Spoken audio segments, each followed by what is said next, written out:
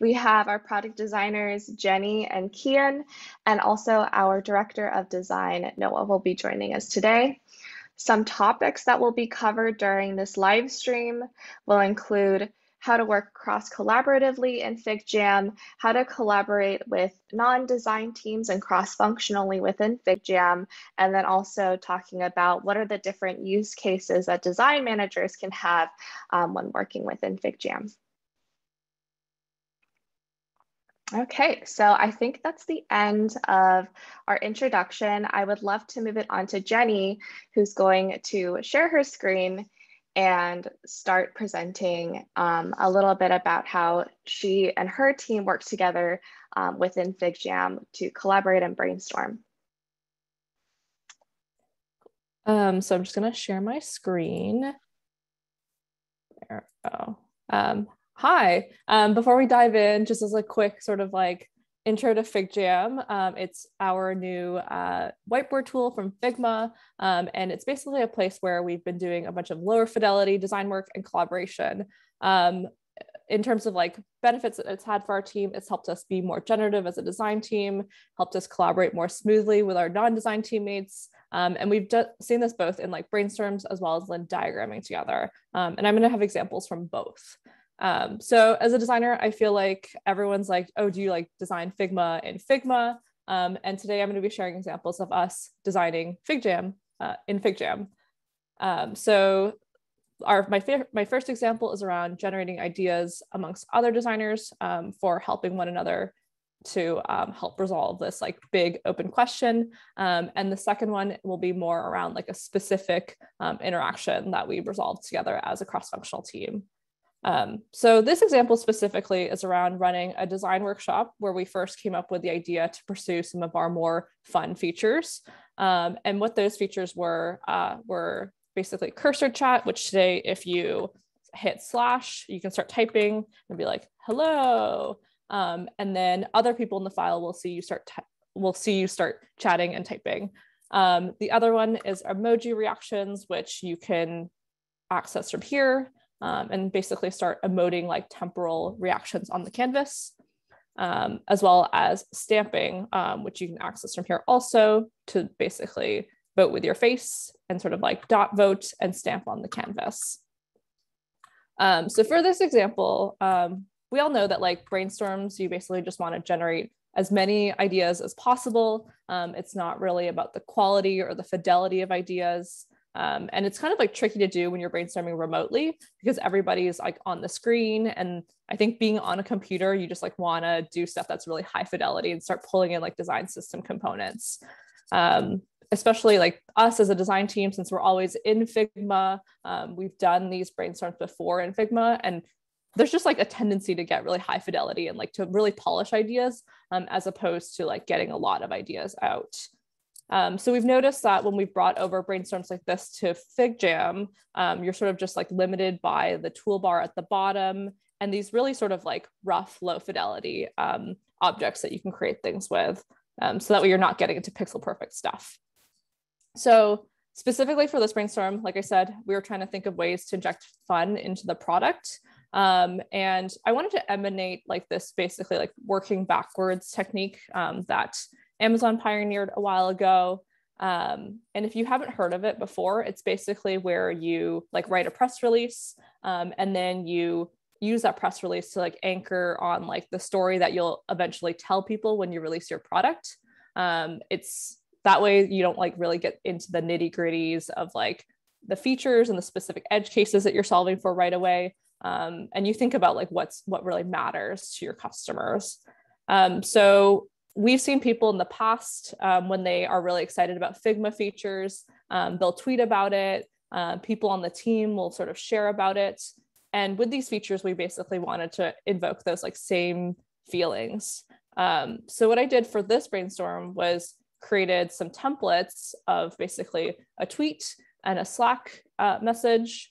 So I made those in Figma design and made them into components that have like auto layout built into them. So if you like type in here, they'll just like relay out really, really nicely.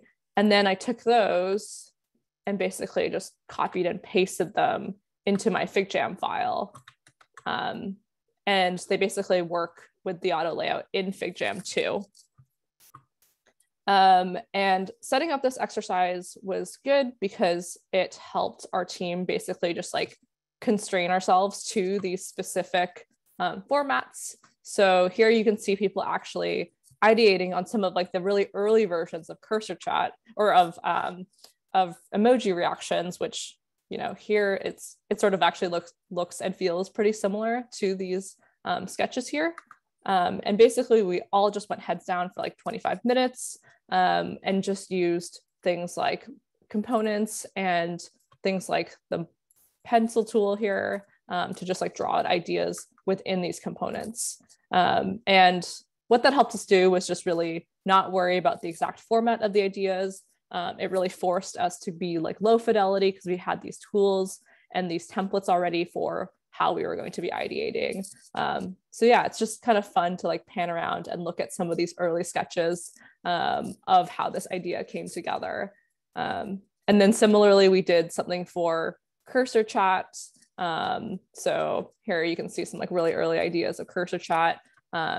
And just seeing them at this fidelity and thinking about how people reacted was really, really helpful because it got people excited around these ideas. Yeah. So then the second example that I'm going to share is around a different part of the design process, which is later on in the design process and less of like an ideation type brainstorm and more of us as like a small cross-functional team, myself, our PM, as well as some engineers to get this like very specific interaction resolved.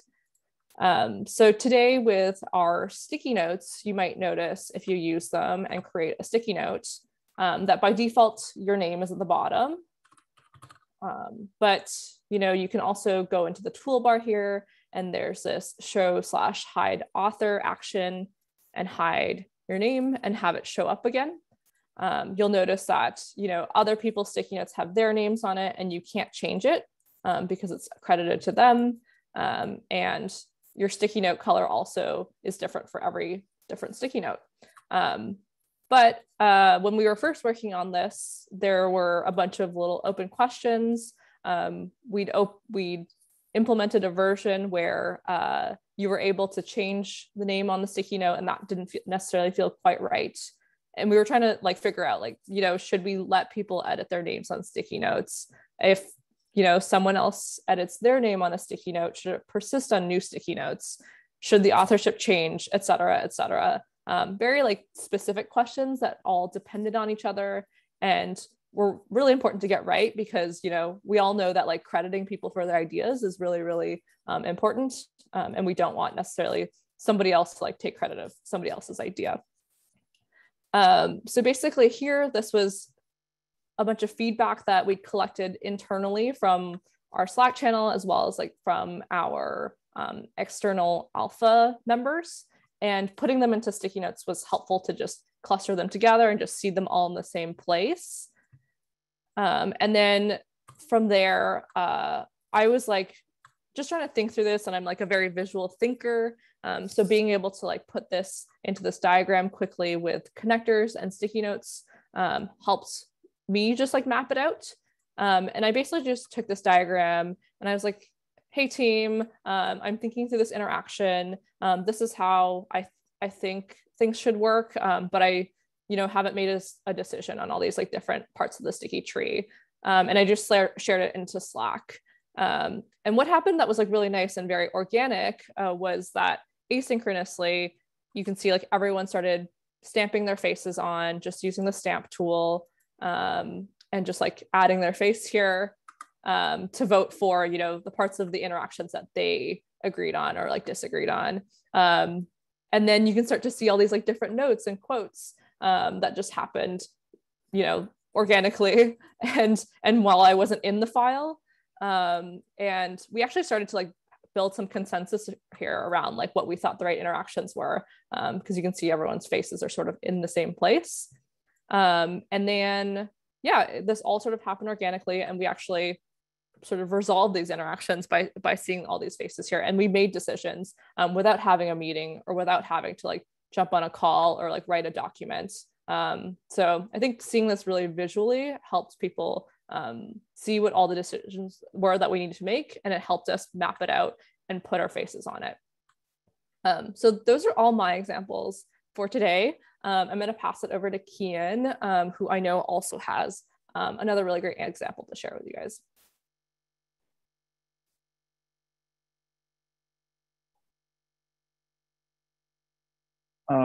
Yeah, thanks, Jenny. Hi, everyone.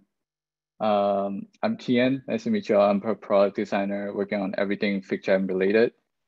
Today, I'm excited to share with y'all about how I use FigJam to design the interaction of cursor high fives, a fun little feature that we showcased during this year's config that's going to be released soon. Just a quick demo. High fives currently works at you shake your cursor to trigger high five mode, and I have my Vanessa, you're gonna like scroll, wiggle horizontally, yeah, and just how high fives happens. And when you're not high fiving, it works as like a way to like wave to your fellow like collaborators and friends as well. So yeah, so I think I'll give you a quick rundown like why the reason we decided to build cursor high five is the desire for a more expressive way to interact with your collaborators. Cursor has always been apparent. Just by doing a quick Twitter search, you can find other creative ways people are simulating high fiving each other.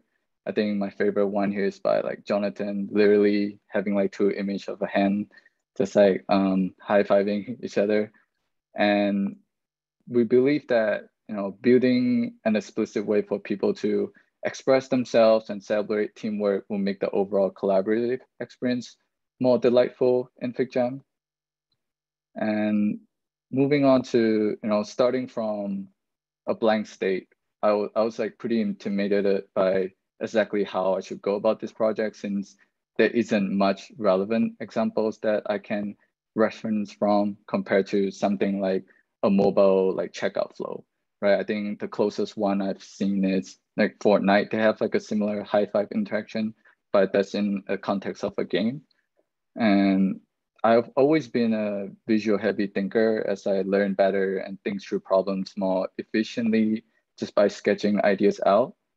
And so without thinking too much, I just started a simple diagram flow of like what happens when you high five someone in real life. Although it was unclear how useful this was at the time, but I think just having some of my thinking visualized on FigJam is enough to get the ball rolling for me. And during this process, I drew lots of insights and learnings from one of Apple's like WWDC 18 talk called Designing Fluid Interfaces. In this talk, the designers at Apple explained the technique used to create the fluid gesture interface of the iPhone 10 swipe up to go home gesture. So they presented a mental model of like a linear interfaces where here in the gesture the dots like happens, the gesture happens after the dots. So for example, when you thought of going back to the home screen from your phone, you swipe up from the bottom and you have to wait till the entire interface to fully animate to stay to the state you want. But how our human brain works is like we are constantly thinking and changing our minds. So if you suddenly change your mind and you want to go to your previous app in multitasking mode and instead of the home screen, you have to wait for the whole animation to finish before you start the second gesture to go into multitasking. So this type of interface does not mold well into how our behavior works. And instead, the designers at Apple kind of suggest that we should prioritize gestures that happens in parallel of with our thoughts instead of being linear, as it works better. So the way the interface is always ready to be constantly redirected, making the interface feel like an extension of yourself. And I use this mental model map to think through our high five interactions. So tackling the questions such as how can a single gesture serve different actions in parallel with the user's way of thinking. This gives me a rough idea of like what to aim for when I move on to diagramming the specific flow of the cursor. Here in the diagram, I use auto layout, a component with auto layout I copied from Figma. So I fill in all the possible thoughts, gestures, and action types I can think about when someone was to high five, for example. Like, for example, maybe there's a thought here where like, I just join this file and I want to wave.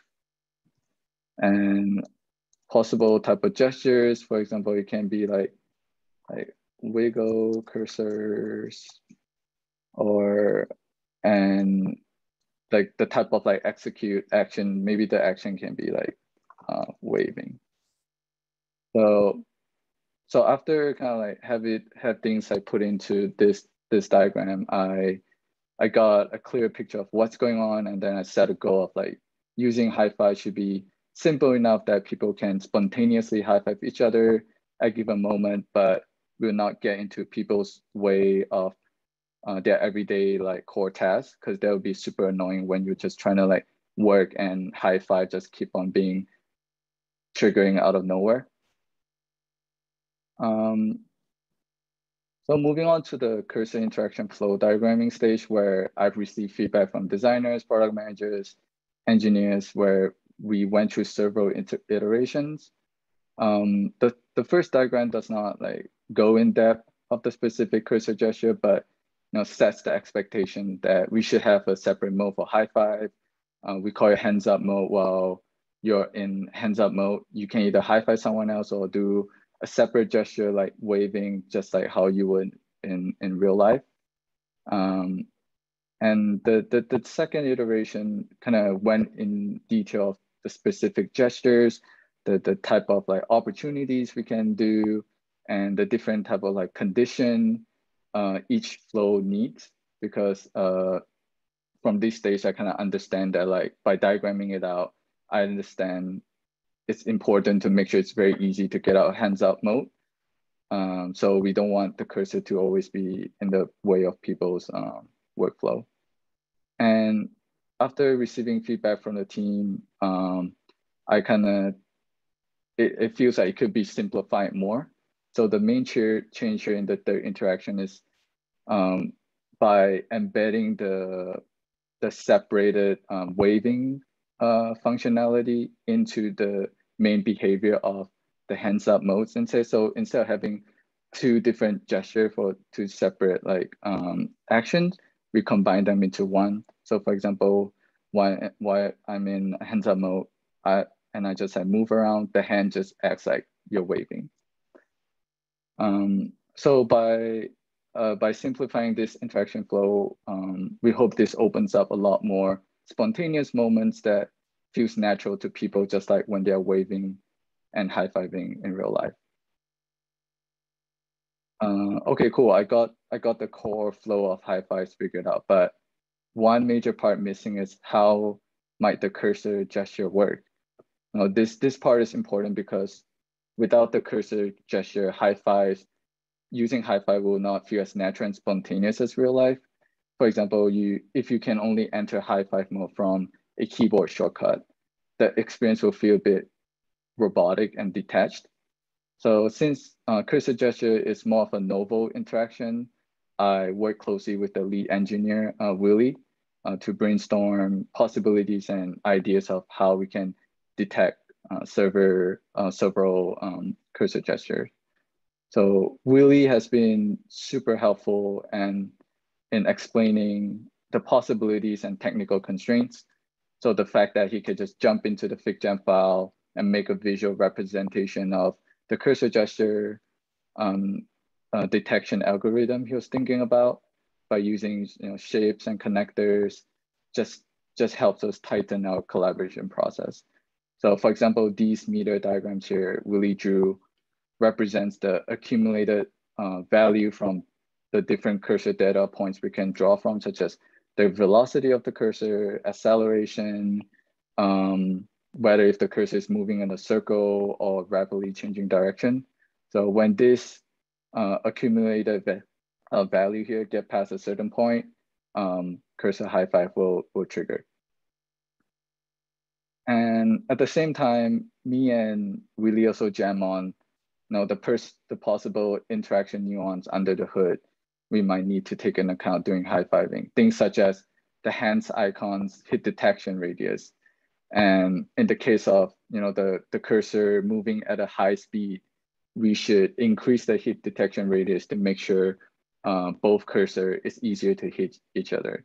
So the ability to quickly make visual representations during shapes, using shapes on top of my existing designs that I copy and pasted, such as the hand icon here from Figma, really makes the collaboration experience between like cross-functional partners much more easier. And so where we landed on here is, in the end, we end up with a single gesture that serves different actions in parallel with the user's wave of thinking that is always ready for redirection. So for example, a single gesture can enter hands up mode, high five other cursors, and wave.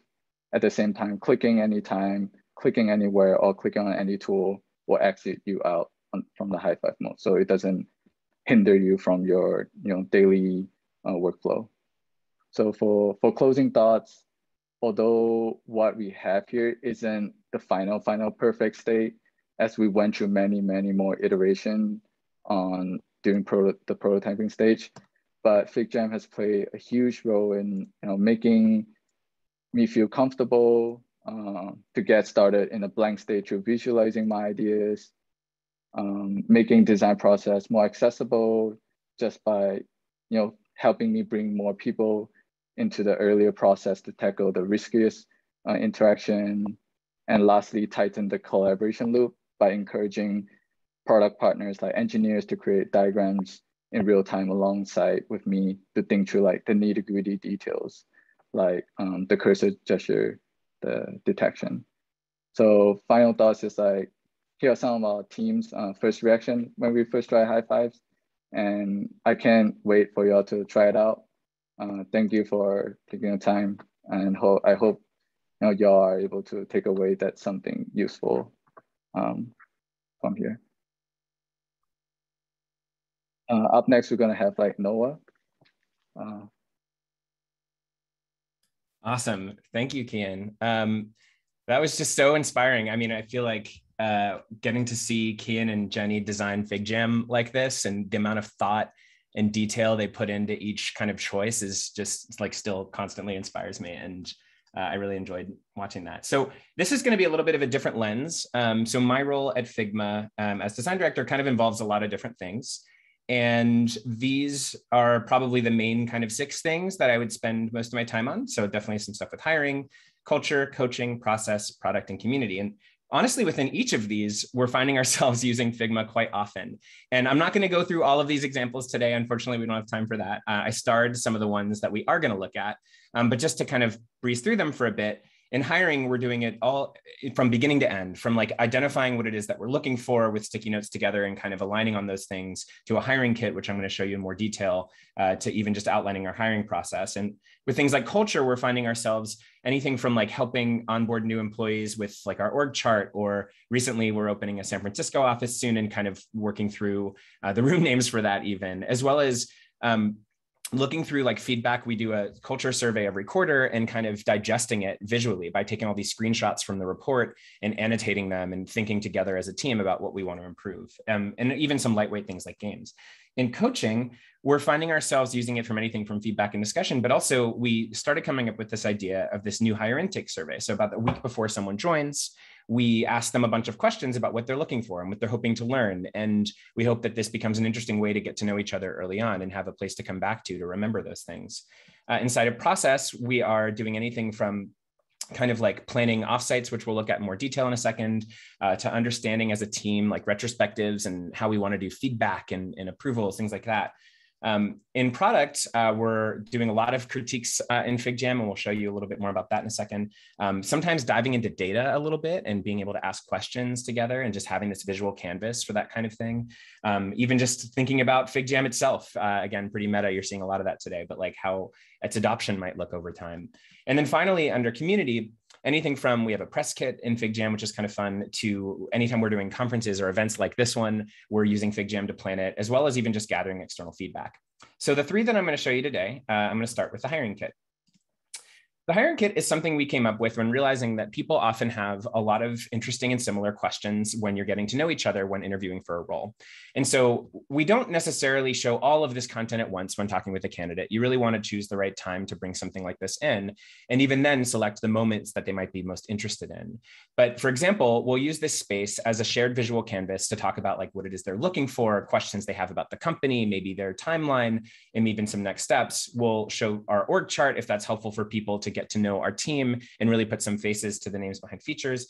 We might talk about our career ladder, our schedule, and all kinds of content like this, even stuff like our strategy. And then we have this big open area to talk about like the role itself. And so we'll put screenshots maybe of the types of problems they'd be working on. And I just find that having that visual space to talk about roles can be so illuminating for candidates to understand what it might look like. Even things like our collaboration with Engine PM and what that can look like, or our time zones with our remote employees, our values as a team. And so just even having these pieces like Lego blocks ready to go, anytime someone has a question about them, we can just kind of pop them into the shared canvas together and use it. And so I find this to be super helpful when kind of just making sure that we're doing the best we can to offer the clearest picture of what it might look like to work at Figma. The next example is critiques. And so if those of you who attended Config this past spring and summer, we walked through like an actual live critique in front of everyone. There's a recording of it if you're interested in our community. And this was something that we do often for different stages of the design process. We do use different tools for critique, including Figma, of course, itself, sometimes Dropbox Paper. And for FigJam, we often find ourselves using it for earlier stage ideas, things that are more maybe generative, maybe some retrospectives. And then for like the fit and finish part of the process, sometimes we're going over to Figma. And so kind of fluidly going between them as needed for the project. And so this particular example was one that we used for onboarding of FigJam itself. And we usually provide some context by pasting in a bunch of the kind of different frames inside from Figma. And then basically showing people even a place to look at like research in the file, and kind of just giving people a way to respond to the different ideas they're seeing, using things like reactions, stamps, and so on to kind of engage, like add more context to that conversation. And so this is, it's not something we do all the time for all critiques, but it's something that we often find helpful when we are looking for like that kind of broader range of feedback. The third example that I wanted to share is offsite planning. This is something we do offsites about once a quarter and of different sort of varying levels of size. So maybe some smaller ones and a bigger one. And at first we were using paper to kind of do this kind of planning.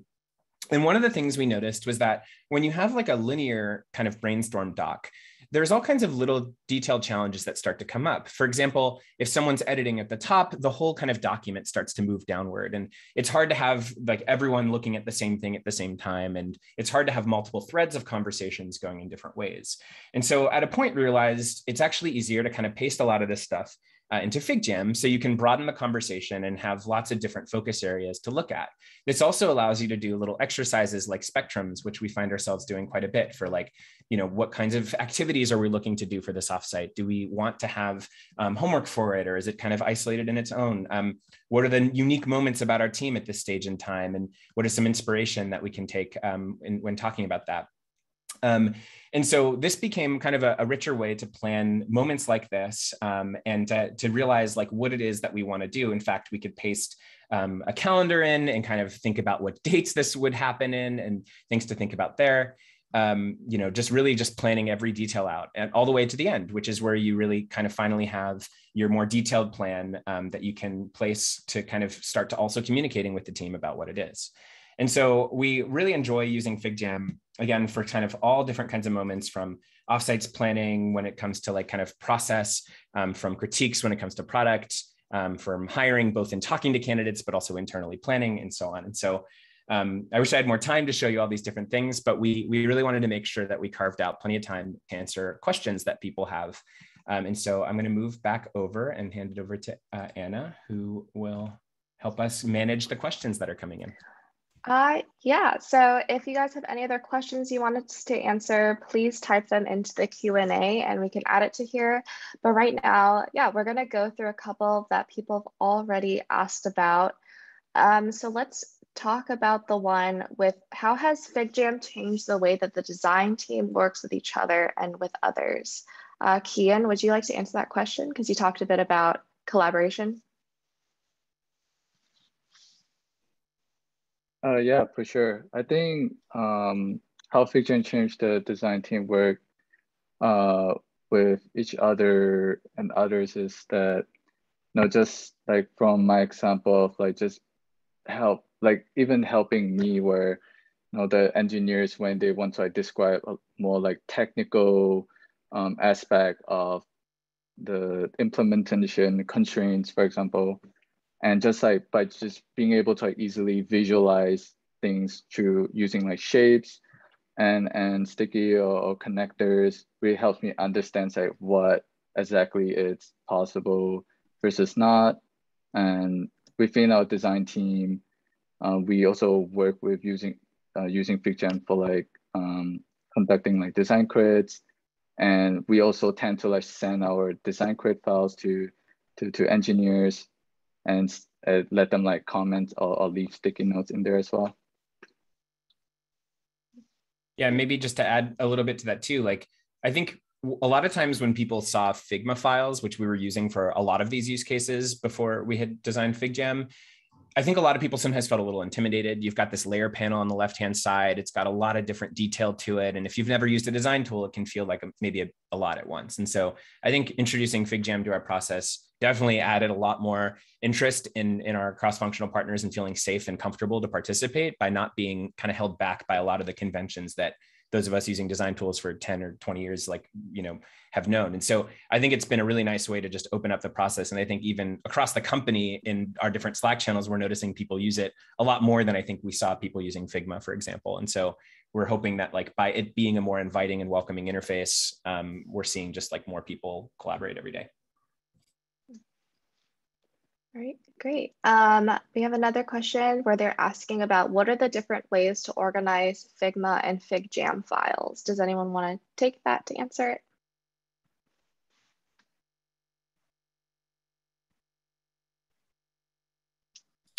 Yeah, there could be. I mean, I'd be curious to know more about like sort of what use cases people had in mind when thinking about how to organize them, and if they're talking about maybe like the file browser and how to structure them in projects versus organizing them in the file. I'll maybe assume that it's talking about in the file, which has been more the focus of some of this conversation.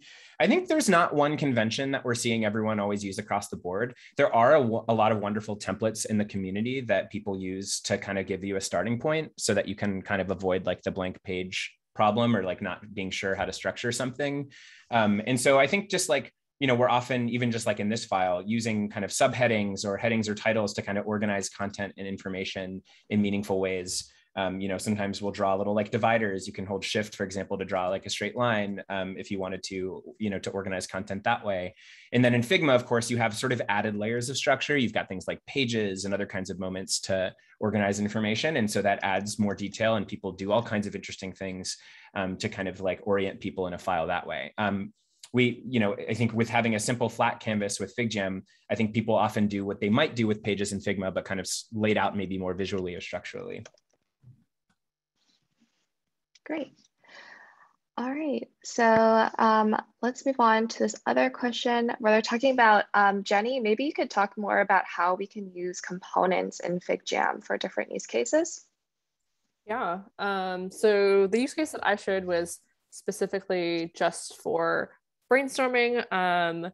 I've also seen other people create different templates for brainstorming too, where it's like a sort of like title card and has like a little area for sketching. It's good for exercises like Crazy Eights, where you have like the different, you can lay out like 8 different boxes and have people just sketch within that.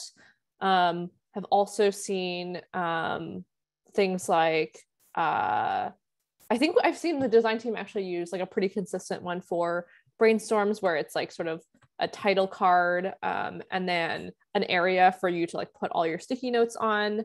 Other things are like, I think with the text editing ability. So like if you bring over a component from Figma design, you can edit the text of it. You can create components with like auto layout and have those actually like format really well.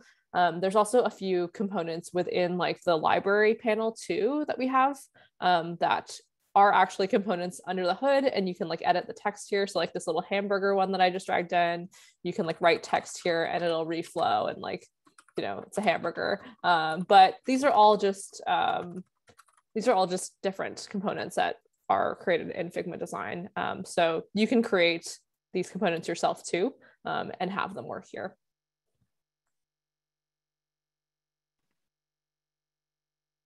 Great, thank you for sharing that. All right, let's see some other questions. Someone asked about if we'll have the templates available. So we will be sharing some of the examples that we shared during the live stream today, and we'll send that along with the video once that is ready. Okay, another question was asking about, will we have any voting system available in FigJam? And then someone is also asking about any kinds of shape detection for helping create diagrams and wireframes.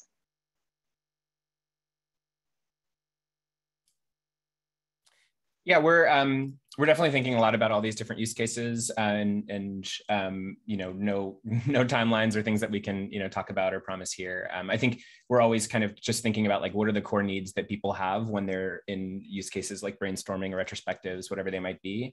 And even within that, what are the needs that like a facilitator or a host of some kind of jam session might have versus you know, a participant who's new to it. And so I think we're looking at all those different use cases and constantly trying to wrestle and prioritize with all these different possible things we could build.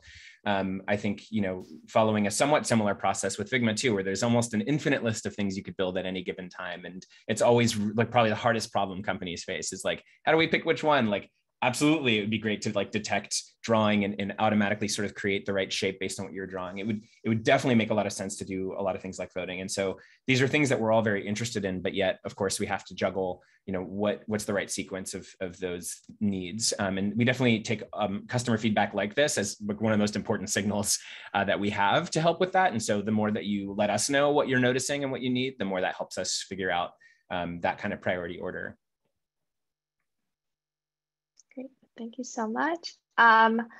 We have time for a couple more questions. Someone just asked one about where does the FigJam file live once you're done with the brainstorm? Where do you keep all the information? Is it in a summary doc? Do you guys have any suggestions for that? For us, it just like usually lives in the same project folder as the rest of our design files. And we basically just we basically have that as like a living artifact of the brainstorm, and we'll go back and refer to it. But sometimes if there's like ideas from the brainstorm that are really good, we'll actually like take those sticky notes or take those sketches and bring those into our design files and have those like referenced as we're basically fleshing those out to like higher fidelity ideas. So since like, you know, since you can copy and paste back and forth, we'll do that once we like decide to move on with some ideas. Great, thanks. And we've had a couple of questions sort of echoing the same theme, but people were wondering if you could share a bit more about how you would onboard someone who's not a designer onto FigJam, if they're maybe initially like new to the tool or uncomfortable with using new tools.